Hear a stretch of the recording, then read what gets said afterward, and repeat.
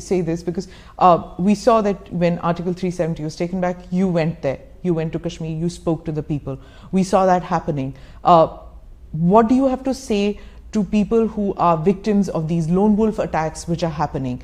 Yes, I agree that that terrorism as such from Pakistan is gone. But then these are these lone wolf attacks, soft targets which are going. How will you cope with that? How will terror end in every form in Kashmir?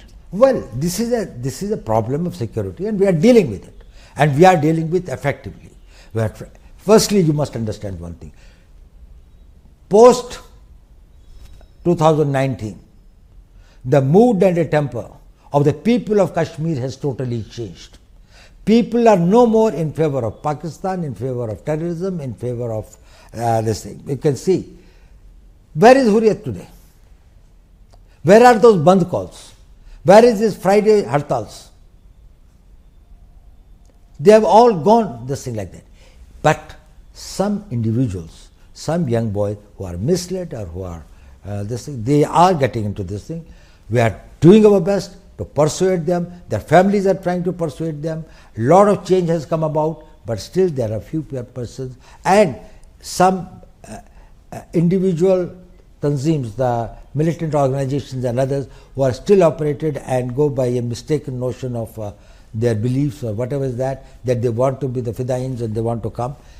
They do create problems for us. We are fighting them. And we are fighting them with total resolve. There is no way to deal with the terrorists. We don't deal with terrorism. We have to deal with the terrorists.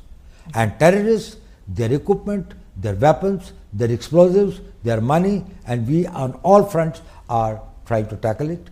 And we are very hopeful that in another few months we'll be able to get it. The Kashmiri Hindus, especially the Pandits, they feel very let down, to some of them, that there is so much energy expended in bringing these terrorists or militants or separatists back into the mainstream, that those who have supported Mr. Modi, the BJP and this government all through, that they are being taken for granted and their security is not of paramount concern to the security establishment. Firstly, I don't think that is the real feeling of all Kashmiri Pandits or people who have been displaced. But yes, they are a vulnerable section.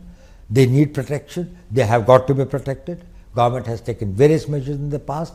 Probably much more has to be done, and that is being done.